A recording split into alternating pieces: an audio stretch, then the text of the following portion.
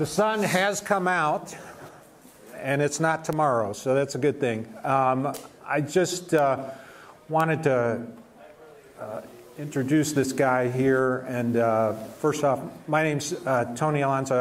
I had the privilege of writing a book, two books actually. One of them, though, that is here today for sale, called Mustang Bullitt Generations. It's about all three feature cars that Ford made in tribute to the Mustang that was in the movie Bullitt. And the guy sitting next to me, it was a part of his life for 40-something years.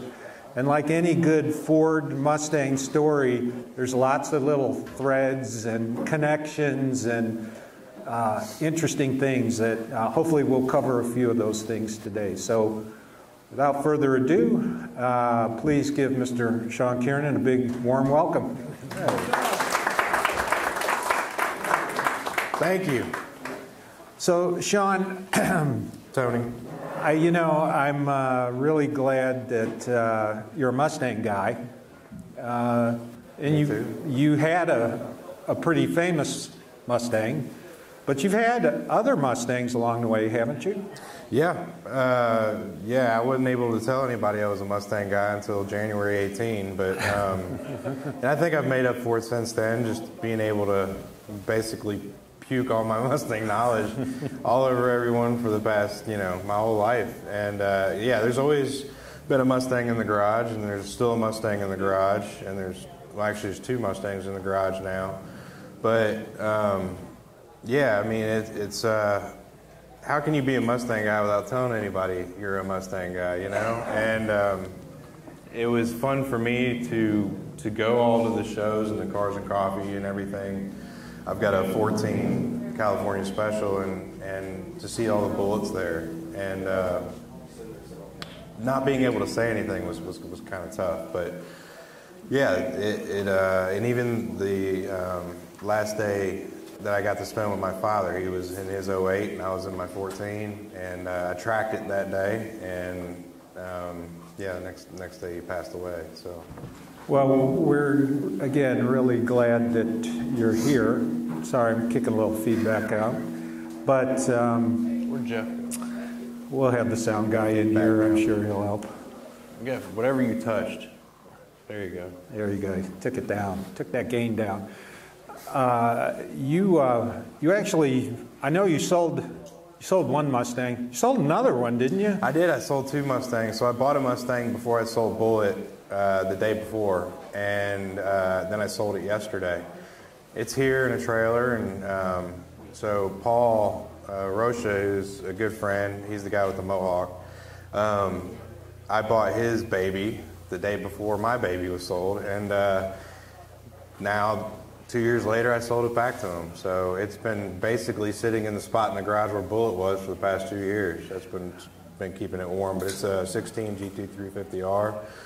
And has been tracked since day one, I would say. But it is it's the Canadian R with the kilometers and everything's, so, and the lights stay on nonstop because of daytime, up there. That messed you up. That messed you up, didn't it? Seeing KM, Yeah, it really did. But it was a nod to Paul every time. So. Well, I have to say, at least you made up for the sale of your car. Back then in 2020, a little bit, right?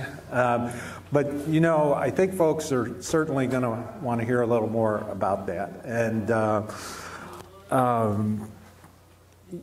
you have so many stories, and I tried to really think, like, what would I want to know from Sean now, 2 years later, right? Well, I'd kind of want to know a little bit about what it was like for you, the meaning of that car to you all through that time, up to the point that you made the decision that you were going to sell it.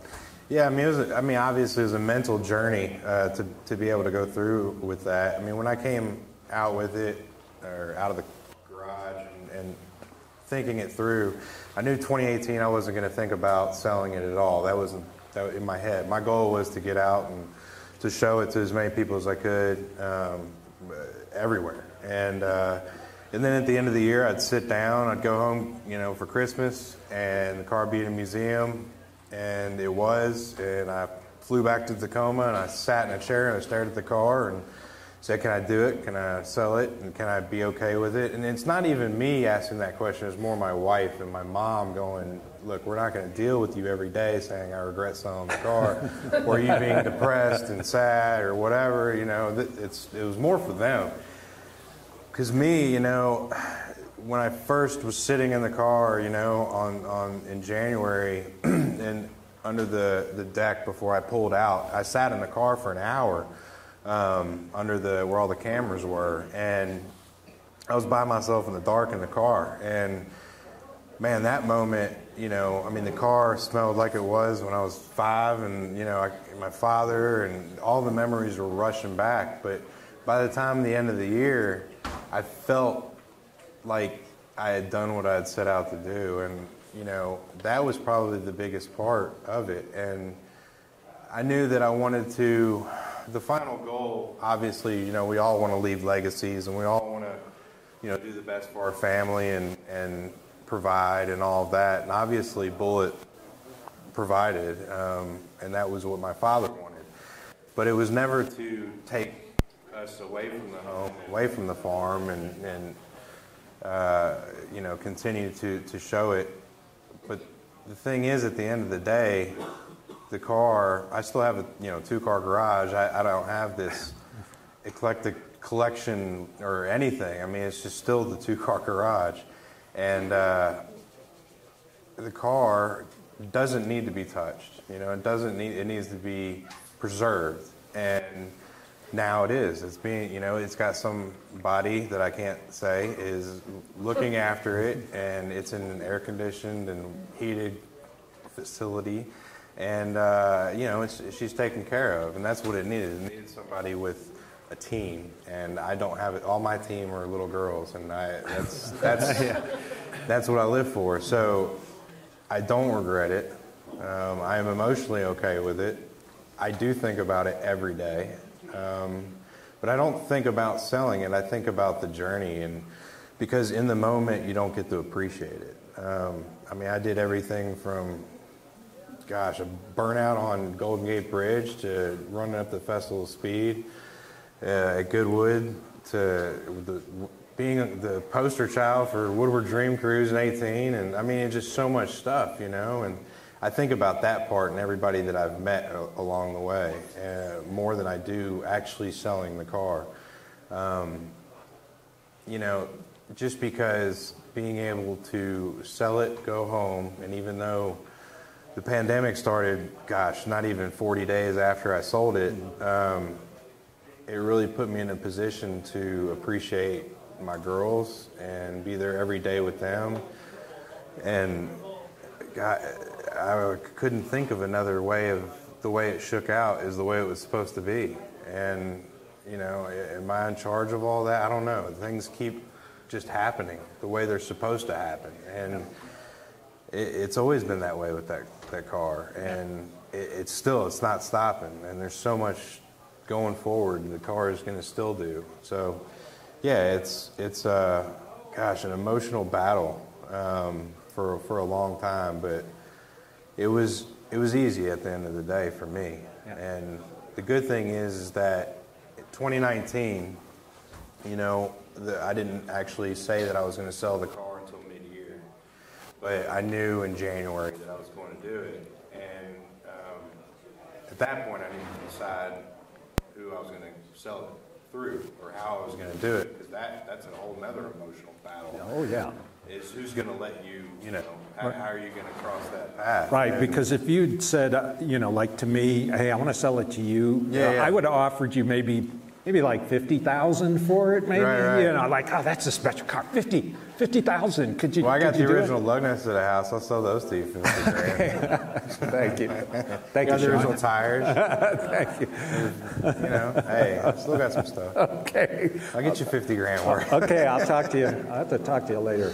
But yeah, that was the big thing because I wanted it to be done the way I wanted to do it. You know, I didn't want to put it on Bring a Trailer or eBay eBay, you know, and be like, hey, here's this, and I just, I wanted to do it in a grand way, and there's so many people out there that were willing to do it, but, at the end of the day, it was all about family, and that's the way Meekum rolls also, is very much close to home and family. So here you are, part of the Mustang family. We're all part of the Mustang family here. And to get to that point, one of the things that I thought was so cool was there's another guy in this room who's involved in your journey, who I think he's going to be saying a few words. I don't know, there's like 4 guys in here. There's a couple guys in here, but there's one guy in here in particular. John? His name is John. John Clore from Ford Performance. It's like that guy in the corner. John Clore. I know.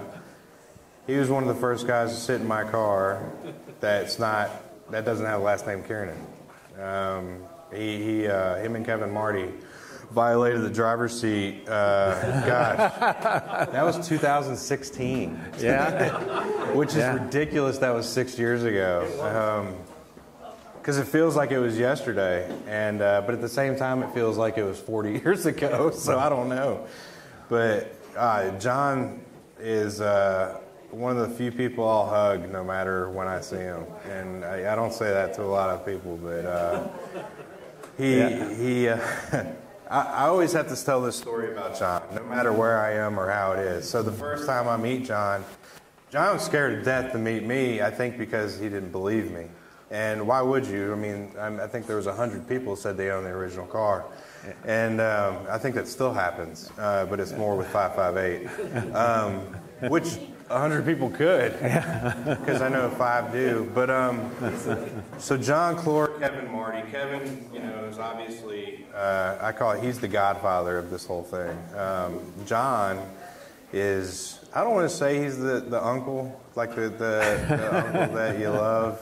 And he's that guy. But I will never forget, and I told this to everyone. So I spend, a couple hours with John. I tell him my story, and then I show him the car. Kevin's crying, and John's looking at it. And he's like, I can't believe this. And the whole time we're all giddy, and this is the first time I'm showing anybody that has a Ford emblem on their shirt my car. And John comes up to me and just looks me in the eyes and hugs me and says, I am so glad you're not an asshole. John, you could have maybe phrased it a little more. And I will never forget that for the rest of my life. All right, because that's the gauge of how things are. Because you never know, somebody that owns this car, and everybody that their perception was that my father didn't want anybody to anything, and that my dad was just keeping everyone from this car, and that's not the way it was. It was more of, we wanted to do it on our terms and our way and the right way, and not do it on everybody else's terms. So that, I think, was the start of a beautiful friendship. Well, it's rather amazing that it occurred the way that it did, and it was rather amazing that Ford was getting ready to release a new Mustang Bullitt. That was the next thing, was to delay everything. Delay everything. Ford, I love Ford to death. Ford is family. My wife's family has worked for Ford for 60 years. They're all, funny enough, I met my wife. She had an '09 Mustang. Was born in Dearborn, Michigan. I had Bullitt in the garage, and her father is nuts. And he's an electrician for Ford for 50 years, and I had Bullitt in the garage, and I had to tell him it was a Camaro with the cover on it, and it was like, don't even go in. And he still, to the day, any car with a cover at my house, he goes and looks under the cover. And God love him. But when we went to Ford, I had Mike Berardi, who, if no one knows, is the Mustang man. I mean, this guy almost owns one of every year. One of multiple. But if anybody's ever in Michigan, Dearborn, Eastern Troy, right? But that's his place, and one of the nicest men on the planet that was in a position at Ford as a director of service global. I mean, the guy moved mountains. So here I am in 2016 walking in Dearborn and Ford. I'm scared to death that I was going to see Sam's dad because he had access to the whole place. He's an electrician. So if there's a light out, no matter where it's at, in the president's office or in the rotunda back on the other side where the design studio, it doesn't matter. He had access to everything. Yeah. So they snuck me in. And, I mean, we're talking like 7 or 8 of her family, her aunt, her uncles, all of them. And I'm walking down the halls, like looking, just making sure. You know? I've got, it's Mike Berardi, Mark Schaller, and Dan Jones, and everybody's there. We go in, and it's probably the worst meeting room they had because it was way off in the back, and there's like a fold-up table. I mean, it was horrible. And but Carl Whitman was there. It was Mark Shaw, the whole Mustang team, and it was basically sitting across the table. And you know, I mean, Carl had the pony logo on his lapel. I mean, he's that guy, right? And I'm looking at him. He's looking at me. He's like, "Well, I've got something to tell you, and we want to know what you have to tell us." And so I had to spill the beans first, and then this is in summer of '16, and he goes, "We're building a Bullet, but we weren't really sure." And at the time, now I can say this, he goes, "We've got 3 cars we're going to build. One's going to be a Bullet, one's going to be a Mach 1, and one's going to be a GT500. And I couldn't tell anybody that until the actual Mach 1 came out. But we're going to do Bullet first. At the end of the meeting, he goes, "We're going to do Bullet first, and we're going to honor your father by doing this, and we're going to announce it at the same time." And first, it was going to be at the LA Auto Show at the end of 2017. And then, like everything with Ford, it got delayed just a little. And then at the last minute, we decided to do it in Cobo Hall, which was amazing because Sam's family got to come. And we got to do the 2 shows on the Saturday. And I still don't understand how thousands of Ford employees kept their mouths shut for 24 hours. But, yeah, I know. What's funny is, I'll tell you, so I actually, for the first time ever, told John, who's Sam's dad, that Saturday, the day before. And the reason is he would accidentally tell the world, "Sean owns the Bullet, don't tell anybody." And this is 24 hours before I actually unveil to the media. So I bought him season 3 through 6 of Top Gear and said, "Go home and watch all of them." And that's what he did. And that's what he did. I said, "Don't call anybody. Don't do it. Go home, watch this, and come back tomorrow at 12 o'clock. And so they gave him access to everything. And I'm telling you, we had 2 guys, and that was their job when John got there, was to make sure they just stared at him and just he didn't go anywhere or call anyone or do anything. Because I swear, I'm so thought he was going to be the guy that was going to leak it. Because, I mean, Ford had a team of people up there on a back row and laptops making sure that no one accidentally told or anything was leaking because, yeah, they were dropping hints that the 19 was coming. And the reason they did is every time somebody thought that my car was there, the Chicago photo would pop up, right? That when that happened, or when The Rock leaked it, you know, the wheels in the background, everybody saw that and caught that. That was when I got caught. And people thought that, you know, hey, the original coming out. So every time that somebody thought the original was going to get caught, that's when they dropped a leaked photo of the new one. So anytime that Ford leaks a photo now, I think it's on purpose. It is. No one told me to. Oh, man. That's... just if you are a Bullet fan, you know, this is gravy hearing this kind of stuff. But even if you're not, I mean, I find it just so amazing that there are so many stories like this of so-and-so knows so-and-so and something happens because of that. You know, John, because of your contributions, your connections, your association with Kevin, and then how you work within the Ford organization, and Mike Berardi picks it up, and you know, to the outside it's like, boy, you guys are marketing genius, and this is kind of like, oh, you got really freaking lucky, didn't you, through this whole thing. That's great accident. Yeah. I'll tell you, the biggest thing happens, so there's 5 of us, and Mike only had 1 key card, and it was 5 of us walking in the building, and we're trying to be quiet and set off the fire alarm because Oops. I walked in the out, and so he had to go in and open it up, and I'm trying to be quiet, and the fire alarm went off. I'm talking like fire, like 5-alarm fire alarm. Oh boy, oops. So here you are, that car gets introduced. How many Bullitt owners are here in this room at this moment? Raise your hands. Oh, look at that. I have a Bullitt. And you have you still have a Bullitt. Oh yeah. Yeah, you have number 2. Number 2 of Yep. the 2019 model year. Just cracked 7,000 miles. Oh wow! Hey, so you I drive the crap out of that Okay, car. good, good, very good.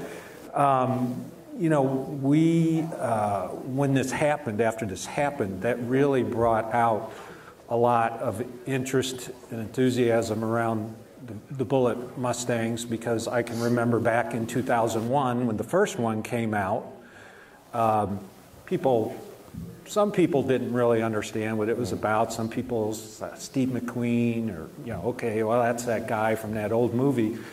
And then Ford made another one in 08, 09, and then they made this one in the 50th anniversary, and all of those things all came together, and all of us who were Mustang Bullitt enthusiasts were just like, it's just like, we got our time in the sun now, thank you for all of this stuff to happen. And then you went on Well, yeah, for tour. me, it was totally different. Yes, so what was that like for you? So when the 01 came out, we found out, I guess, in 2000 or whatever, that they were going to make a commemorative edition. Scared the crap out of all of us because, well, me and my father, because the car was just in the garage. Yeah. It wasn't in like a secured vault or whatever. It was just in the garage. It wasn't in a barn.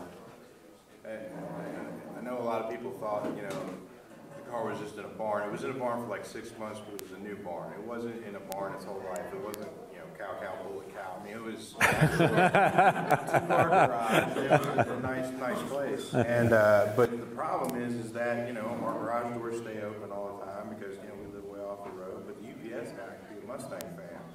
And you look at the back of the car and you kind of put 2 and 2 together, and you're going, okay, there's camera mounts, that's a nice car, and then, you know, they get a little nosy or whatever. So when the 01 came out, people started to be aware, which is also the time the internet was born, kind of coming to life, and that was also a problem. So I don't associate, you know, at the time I really wasn't trying to associate Bullitt in my life with them coming out, but it just so happened that in 2001 I had my first daughter, in 2008 I had my second daughter, 2019 I had my third daughter, 2020 I had my fourth daughter. Yeah, so, you know, in 2028, when the 60th anniversary Bullitt comes out. Okay. Maybe that'll be a grand. Okay. You know, we're good. I'll give it to all. Okay, yeah. But yeah, it's every time, you know, so 2008, well, 2001 is when we started to take the car and go, okay, what are we going to do with it? How are we going to restore it without restoring it? Because it was never the goal to actually, you know, restore it, because otherwise it would just look like another Bullitt. And that's even funny today, because people ask me, is the new owner going to restore it? If he does, you'll never know who got it, because when he brings it out, he won't be able to prove that's the original car, because it doesn't look anything like it did. Right. So we always wanted to hold the nostalgia of it, what it was, what it is. And that was a big problem for us, because I had a full-time job. My dad had just retired, but he had Parkinson's, and he was just good at taking stuff apart. He wasn't really good at anything else. So the problem is that I would go to work, I'd come home, and another piece of Bullitt be missing. And the other thing is we had a green Porsche that I think my dad pushed more than he drove. Took it apart at the same time, same color, and except German. So all those parts were together when I go to put the car back together, and it's still all apart, the Porsche is, because, you know, I'm not ready for that. But the problem is every time that Ford came out with something is that we pulled the motor in 08, but then things were, you know, who do you get to work on the motor? You know, or look at the car. So nobody could actually, I couldn't take it to a body shop and say, you know, we're looking at this. Thank God I worked, you know, that was my profession. Yep. But yeah, it was, as the Mustang owners were rejoicing, I was scared to death. Yeah. And the reason, you never know who's going to show up. And, you know, there's people reaching out. Gosh, I would say there for a while in 08, 09, 10, there was somebody reaching out every month. Because there was a handful of people that knew my dad had it. And the reason was because of Brad Bowling. Yep. When he wrote that article, he had the information. But then the transportation guy at whatever it was for Charlie's Angels. So Drew Barrymore wanted to drive the car in the original Charlie's Angels instead of the pace car. And that guy is the one that gave my number out to everyone. And and actually, he's one of the first guys that called me when I unveiled. And he got a hold of me through the Historic Vehicle Association, and he called me and apologized. And he ended up writing a letter to my mother saying he was so sorry because they tried so hard that my dad ended up having to get legal action towards Columbia Pictures to cease and desist because they had people showing up at the house. Yeah. And the car was in no shape to go anywhere. It looked the same as it did when I pulled it out, but it was a death trap. I mean, the car hadn't ran since 1980. Yeah. So we weren't about to let Drew Barrymore take, you know, they're like, we'll bring it out to California. We're going to get the top people to restore the car. You won't have to do a thing. And then we'll bring it back to you in a couple of months and it'll be perfect and it'll have more history. Can you imagine what would come back? I mean, I can't even. Yeah. So my dad, like he always did, said, no, thank you, we're good. We'll take care of it on our side. But that was what was constantly happening. So, yeah, we had to be quiet about it. And we were just extremely nervous that somebody was just going to show up and, you know, you never know. Well, little did you know, the legion of fans we're building with every model release, and here you are today. And I was thinking, especially, you know, we've got a few bullets out here up in the front, and we got some out in the field too. That every one of us who has a bullet story, just like anyone who has a Mustang story, right, John? Everyone has a Mustang story. They love to talk about what it means and how it came into their family and what they're going to do with it and all of that. And you've had a very public now story of what a Mustang, has done for you. And I think about that here, sitting in Gail Halderman Museum. Gosh, Gail Halderman sketched the thing which started this whole crazy kit and caboodle. And I know I loved reading in the Mustang by Design book about what Gail said about the fastback shape, because that's what we think about often, you know, with Bullet, that fastback line. And all those things all connected together, and all these people that all connect together. And, you know, again, you're here with a very public, you know, Mustang and story about it. And I just find it very, very fascinating. So I have to ask you this, though.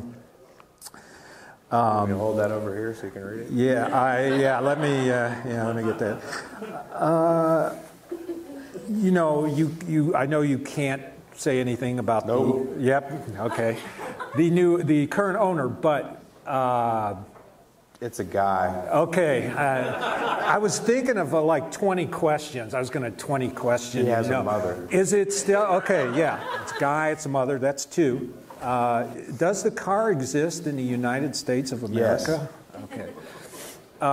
You also said it was in a heated and cool place, and it was someone who now was taking it on, and it's going to be preserved, which is something, because... Yeah, so actually, and I guess I can disclose, I don't even know. I had a rider that went with the car.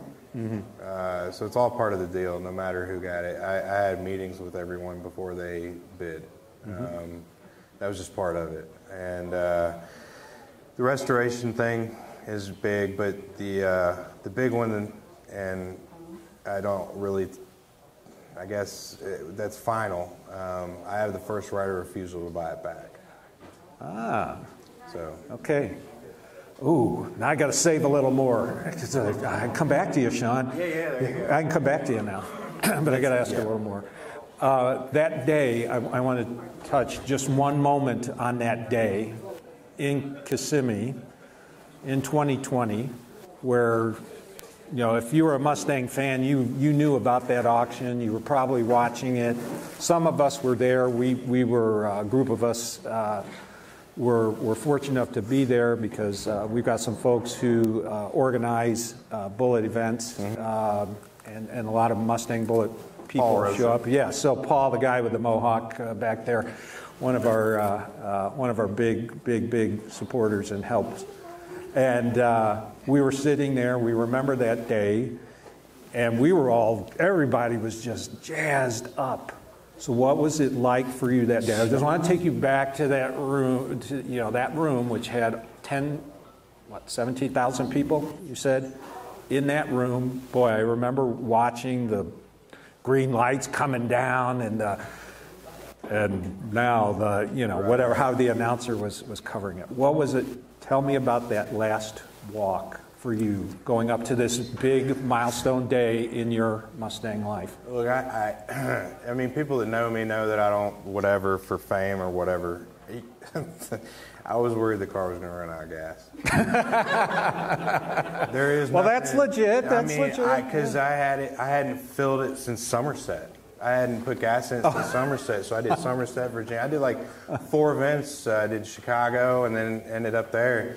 And man, and it was funny. I was praying that it was going to fire up before it had enough fuel in the lines to get through. And I did after the auction had ended and I left, and there weren't people around, but I went around the back to get back to the glass case. And I absolutely hammered on it because why not? I just sold it. Yeah, it's not my car now. So so it was me and my wife Sam, and I'm telling you, I hammered on it, and she hiccuped right before I got back to the glass case. I was like, man, this is talk about perfect, but I don't care because it's not my car anymore. But anyway, that day, I don't know, mentally you block it out because you don't want to make it bigger than it could be. Yeah. And that was the same thing with the money, because that's everybody was just asking me, what do you think it's going to go for?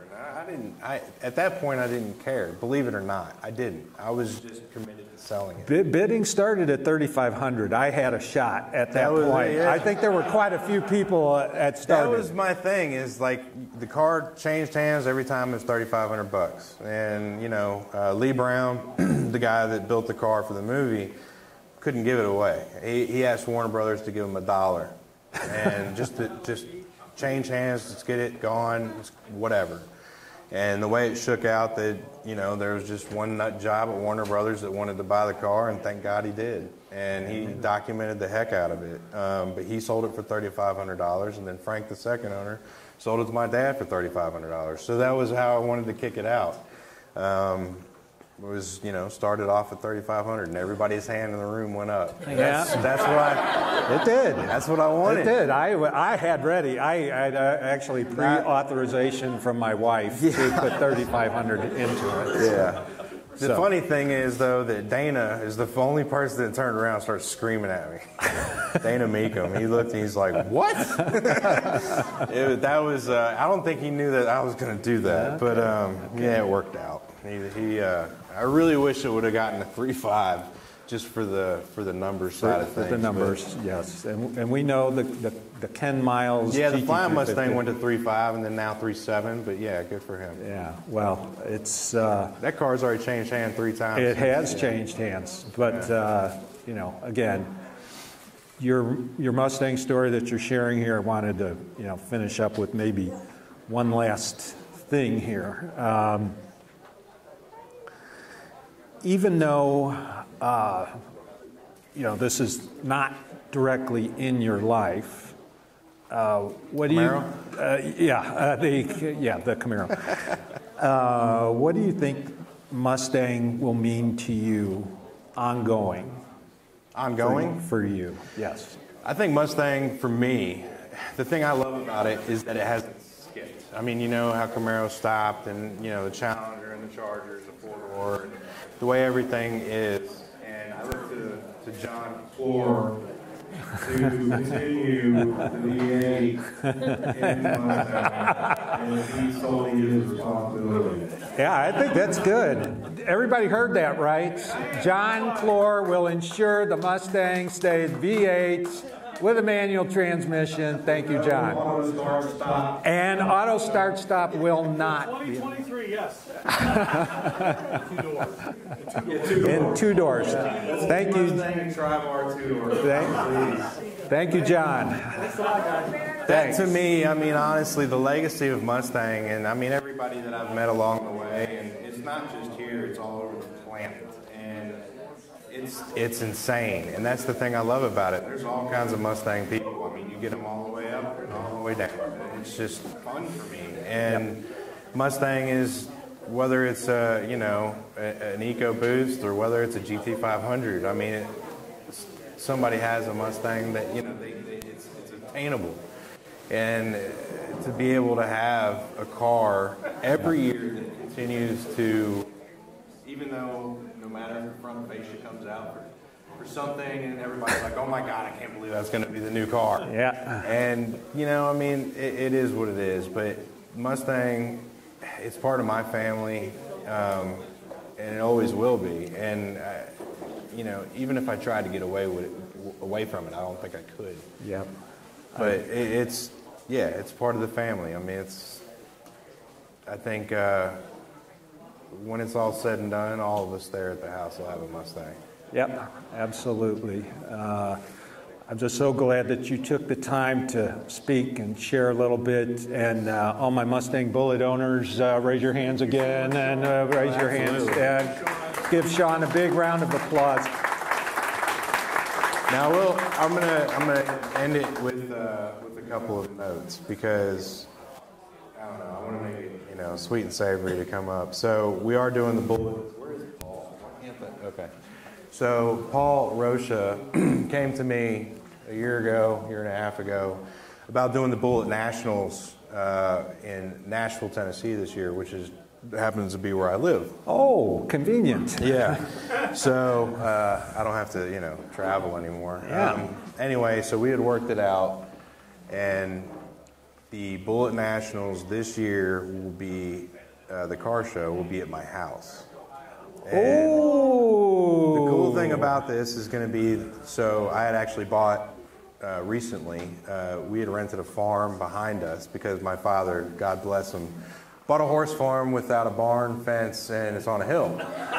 And yeah, so we had to rent the farm behind us, and just an absolutely beautiful farm, and it's been around forever. It's got a log cabin on it, but it's got these beautiful fields and everything. And last year, I was fortunate enough to purchase it, and Bullet was the one able to do that. So talking to Paul, with Bullet being able to provide the land, that's where we're going to have the show. Wow. So Phenomenal. I figured that was kind of just almost a bittersweet kind of thing, but it's going to be fun. It is flat. It is nice, and Nashville is a great place to visit. Don't move there, because we're good. Don't need any more. Okay. All right. But yeah, that's big. And then also I'll have Ken Horstman, who's the guy that's directing the documentary. Believe it or not, it is still rolling quite big. We have a lot of good things happening with that. A lot of good narrators that are in it that I can't talk about that side of it, but it will be out. It'll be out sooner than later. It'll be worth the wait, but it will be a 5-part series, and it's going to pretty much squash every Bullet question there ever was about the movie. It digs into a little bit of everything. That's awesome. But the documentary is full going. It's great, and it's going to be one of those things that's a lot bigger than I thought. There's a lot of A actors that are in it now. Wow. It's gotten a lot larger. We are working hopefully to coincide with a couple other Bullet things that are happening in Hollywood currently. So when that's all said and done, it'll be worth the wait. There's no doubt about that. That's cool. That's cool. Well, again, where's all my Mustang Bullet owners? Raise your hands again. All right. I want to give a big shout out to all of them for being here. I want to give a shout out to everyone for being here. I want to thank Karen and Lauren, of course, for what they do for the Gail Halderman Museum. I want to thank Gail for what he's done for us